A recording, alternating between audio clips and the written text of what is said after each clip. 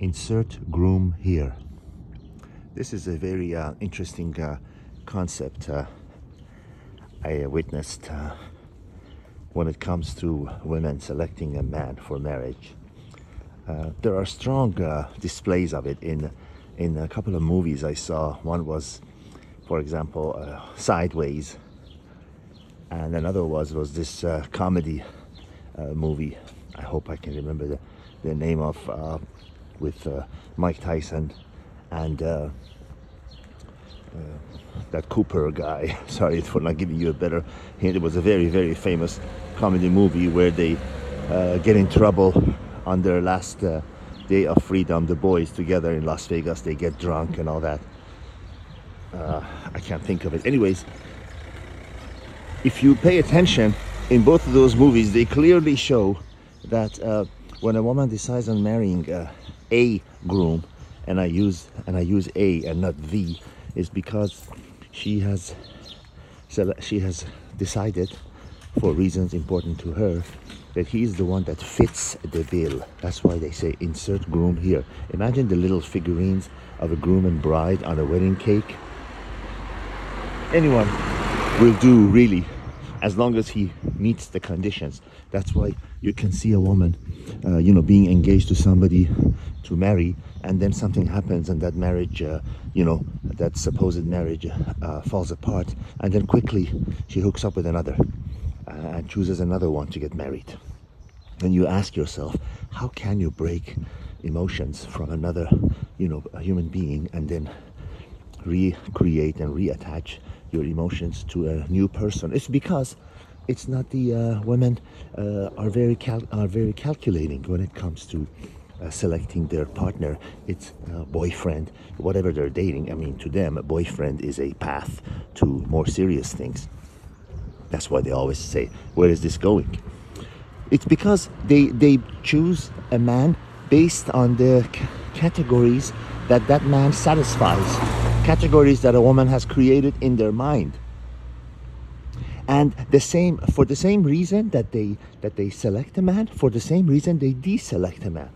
So when you are in a situation where the woman you're in a relationship with, suddenly in your mind everything is going well, but suddenly she says, I want to break things off, because in your mind you're saying everything was going well, we had great time together, I was seeing her 2-3 times a week, whatever the details of your the relationship was.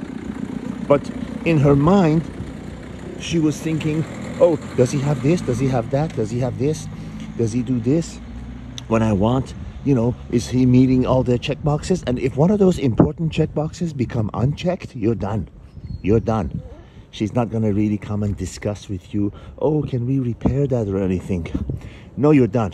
By the time she tells you, her decision is long made, as I've said before, as many have said before. I don't claim to be the original person who said that, but many of us don't know it. Many of us don't know the basic things that others have known for a long time. Never, never, never in your life assume that someone is aware of some basic knowledge that you take for granted. Never do that. That would be a mistake in life. So the point of this video is,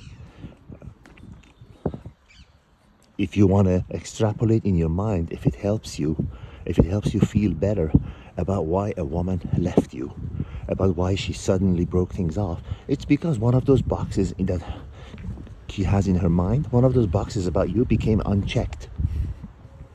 They can be very cold and calculating when it comes to that.